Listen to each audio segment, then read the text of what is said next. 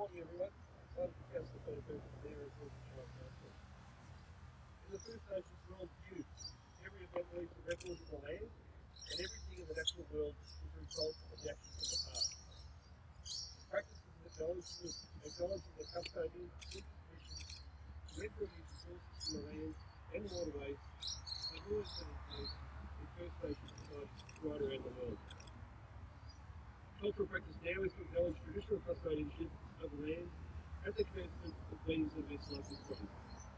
This acknowledgement pays respect to the traditional custodians and ancestors. Importantly, it also continues with traditional cultural, spiritual and religious practices of First Nations people. The Nillumbik Shire Council acknowledges the Wurundjeri Wurrung people, who are the traditional custodians of this land. We'd also like to pay respect to elders both past and present, and extend that respect to other First Nations people present. Welcome to the Nillumbik Shire Council Reconciliation Flag Raising Ceremony, everyone. I'd particularly like to welcome Jan Aitken, President of the Nillumbik Reconciliation Group. I'd also like to acknowledge the fellow councillors who are here, Councillor Richard Stockman, Councillor Jan Aitken, Councillor Ben Ramcharan, Councillor Jeff Payne, and apologies from Councillor Francis here and Councillor Natalie Duffy. So welcome also to Olivia, Spence and Georgia LePage from Catholic Ladies College in Eltham. We also here have a number of students from Apollo Parkwest Primary School. Thank you very much for coming along. So thank you all for coming today and tuning in online as we mark the start of National Reconciliation Week. This week signifies two crucial dates in Australia's history. It's 54 years today since the 1967 referendum, and that's when over 90% of Australian voters chose to change the Australian Constitution to include Aboriginal and Torres Strait Islander people in the census. That referendum also gave the federal government the power to make laws for Aboriginal and Torres Strait Islander people. Next Thursday, on the 3rd of June, we commemorate the Mabo decision. It was 29 years ago when the High Court ruled in favour of Eddie Mabo. They recognised Australian Aboriginal rights for their land for the first time in the eyes of the law and paved the way for native title. National Reconciliation Week theme this year is more than a word. Reconciliation takes action. This week is a reminder that we must continue to keep reconciliation efforts front of mind and to follow through on the actions we commit to toward this cause. Building connections and working closely together is what drives reconciliation in action. Council has a long-standing commitment to reconciliation between Aboriginal and non-Aboriginal Australians. 2021 marks 21 years since the Nillumbik Reconciliation Group was incorporated. The group pours its heart into this movement, and I want to thank all the members for their efforts to provide the reconciliation issues throughout the Shire and beyond. Council is committed to developing a reconciliation action plan between Council and the Wurundjeri Wurrung community as the traditional owners. As we work towards this reconciliation action plan, we're also implementing a number of actions to lay the necessary foundations for this work and to strengthen our practices to ensure the ongoing support of the First Nations people in Nillumbik. So this includes nurturing our relationships between the Wurundjeri Wurrung cultural heritage Aboriginal corporations through monthly cultural consultation meetings. Identifying and building relationships with the local Aboriginal community and partnering in the local Aboriginal network is another key action. We're also building the internal capacity of our organisation through cultural safety and cultural awareness training. We're very grateful to Kerry Williams for Indigenous employment partners for the cricket programs that she has brought on the past couple of weeks. Staff attendees were come away equipped with valuable, implementable insight about the intricacies of Aboriginal and non-Aboriginal working relationships and practical ways to strengthen them. We're also very excited about the announcement that we'll be recruiting staff early next year to support us in this group. Good morning, elders, Mayor, Council staff, distinguished guests, citizens, activists, and friends. Hi, I'm Olivia, the PLC Reconciliation Captain, and this is Georgia, one of our 5 communities. We wish to acknowledge the custodians of the land on which our community has been built.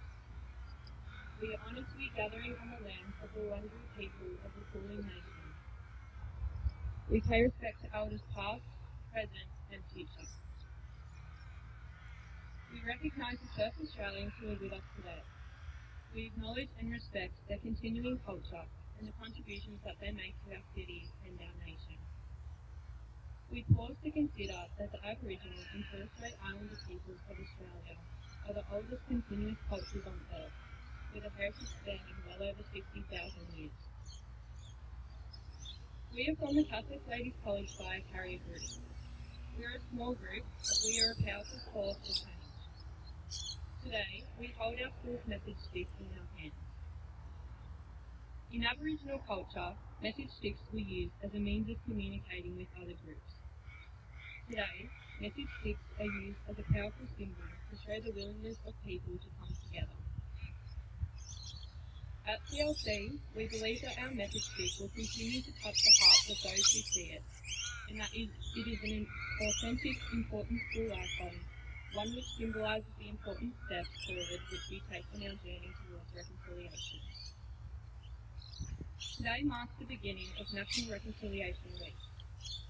Each year, National Reconciliation Week begins on the anniversary of the 1967 referendum on 27th May and concludes on the anniversary of 1992 Mabo Court ruling on 3rd of June. Reconciliation Week is a particularly significant time in our lives. During this week, we celebrate and raise awareness about Aboriginal and Torres Strait Islander peoples, history, culture and achievements. This year's National Reconciliation Week theme is More Than a Word, Reconciliation Takes Action. This year, we are urged to take past conversations and move them to the next level, taking past words and showing them in action in support of Australia's First Nation people. Over the past year, many of us have taken a stand for Black Lives Matter and on deaths in custody, against the destruction of sacred sites such as Dugong Lodge and the Jabberong trees, and other critical First Nation social justice issues. When Rio Tinto blew up the inland caves at Dugong Lodge, which had shown continuous human occupation for over 46,000 years, we stood in complete solidarity with the traditional owners who spoke of the absolute hell and desperation they went through in trying to stop the destruction of their sacred sites and their ongoing devastation about the blast as it went ahead. Late last year, when the directions tree was felled by the Victorian government, Susie Austin said, "I can feel the chainsaws tearing through my heart, my spirit, my Jabberong body is in pain. Today I laid on the floor and cried. I cried for our mother, Jabberong country."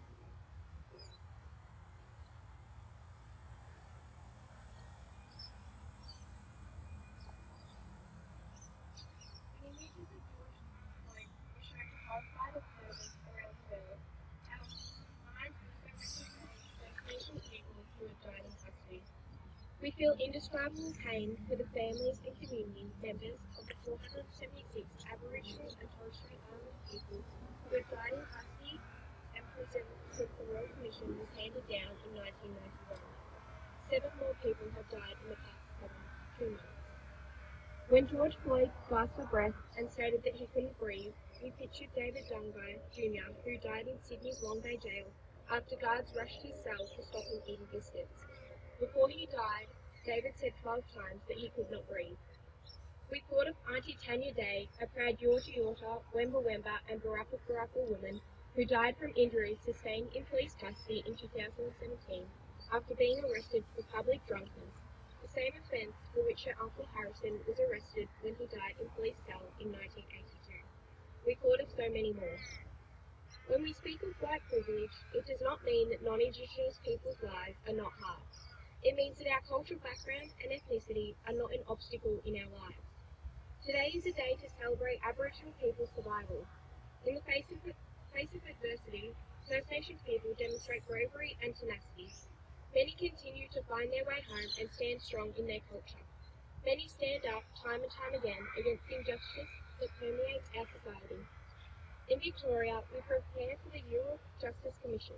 This will be our nation's first truth-telling process. Europe is the Wemba word for truth. Europe will investigate both historical and ongoing injustices committed against Aboriginal Victorians since colonisation across all areas of social, political and economic life. We welcome this significant historical process but recognise that there will be much pain and intergenerational trauma which will come out in this truth-telling. We promise to stand in solidarity with the First Nations people of this place and continue to consider ways that we can take action to further reconciliation in this community and beyond.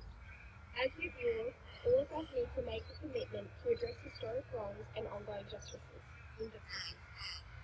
Today, the CLC fire carriers ask each person here, how are you going to take reconciliation to the next level, both as an individual and as a member of this community? Former Prime Minister Kevin Rudd said over 10 years ago, the time has now come for the nation to turn a page in Australia's history by righting the wrongs of the past and so moving forward with confidence to the future. We look to a future where we embrace the possibility of new solutions to enduring problems where old approaches have failed. In our fire carrier group, we will continue to act and work towards improving the relationships and respect between the wider Australian community and the First Nations people. We finish our speech today by reading the fire carrier prayer. May the fire be in your thoughts, making them good and just. May it protect you from all harm. May the fire be in your eyes. May it open your eyes to see what is good in life. May it protect you from speaking against another. May the fire be in your ears. We pray that you may hear with deep listening, so that you may hear the flow of water and of all creation and the dreamers.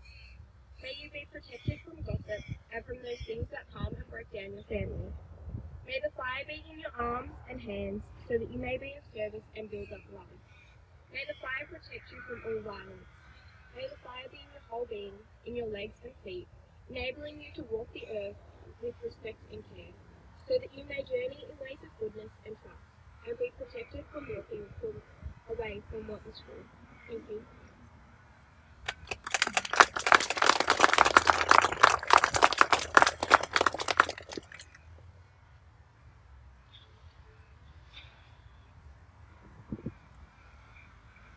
Thank you, Olivia and Georgia. I'd now like to introduce Jan Aitken, the President of the Nillumbik Reconciliation Group.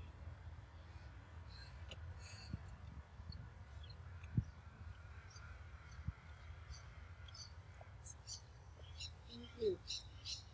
I'll begin this short address today with my acknowledgement of the Wurundjeri, first peoples of the Yarra Valley of this land that we non-Indigenous people now occupy. I give my deep respect to them, to the elders who have guided them in the past and do so now in the present, and to their young adults, the elders of the future. I give respect and assurance of my support for all that they are standing for. It's the beginning of Reconciliation Week 2021. Established in 1996 when the reconciliation movement was flourishing, it was 2 years later that Nillumbik Council held a gay Wurundjeri meeting at which an apology and memorandum of understanding were presented to Wurundjeri elder Ian Hunter. The Nillumbik Reconciliation Group began at this time, and we have been working closely together with the Council ever since. We worked with Council on their Charter for Reconciliation in 2003. In 2004, Council began to fly the Aboriginal flag each day as a statement of intention for reconciliation. The theme for reconciliation this year is more than a word. Reconciliation takes action. Firstly, let us notice how Wurundjeri people like to be referred to. No longer is Aboriginal deemed appropriate. As Auntie Gail, one of our Wurundjeri consultants with the council, said, it's what the white people call it. Their identity now is as First Nations, First Peoples. This makes their place in our Australian nation very clear.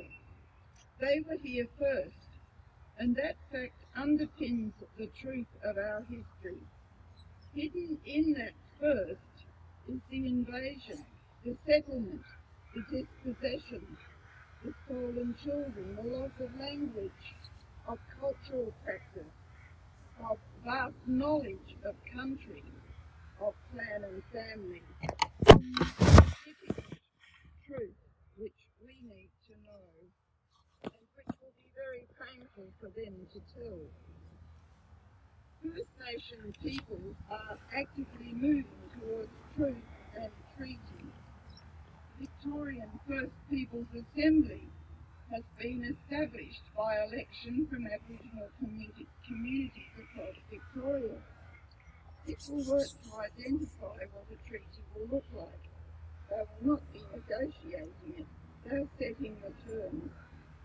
It has the support of the Victorian Government, which sealed the Commission in legislation in 2018.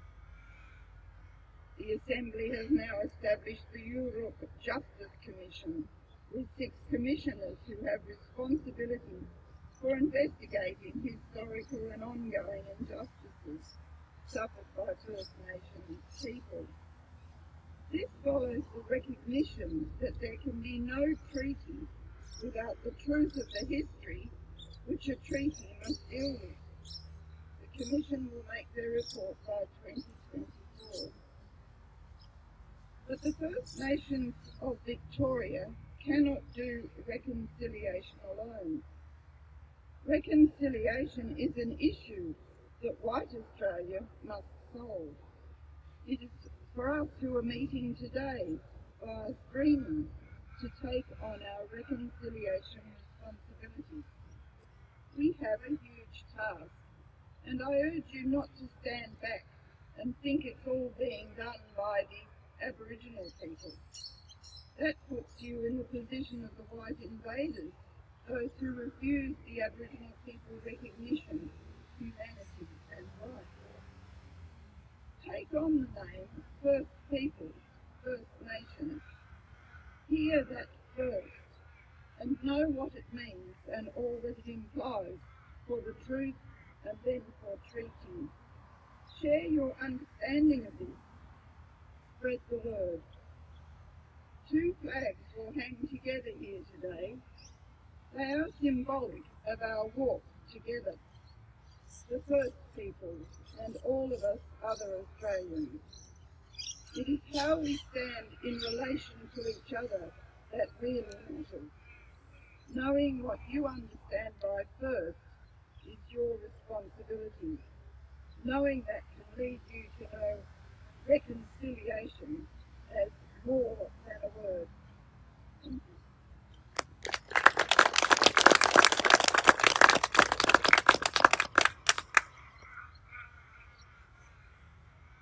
Thanks, Jan. So now Jan and I will raise the First Nation and the Australian flag together.